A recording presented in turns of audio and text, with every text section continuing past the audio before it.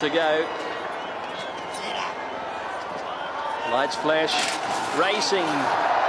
They come into the straight now, and Media Puzzle's gone up with Vinnie Rowe, and they share the lead around the home turn ahead of Haparana, who's gone. Beekeeper runs on, so does Fantastic and Distinctly Secret, passing the 350-metre mark.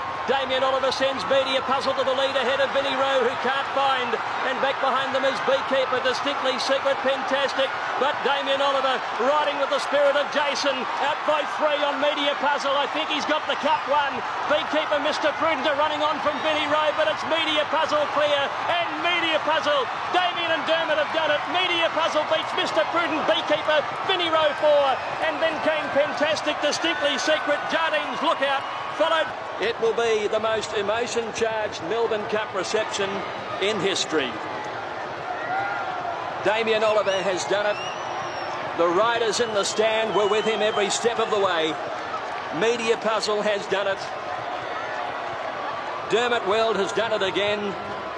Damien's won his second cup at his 13th ride, and a race that will be remembered forever. It's the Irish wizard Dermot Weld, and the man who had the thoughts of everybody in racing around the world with him, Damien Oliver.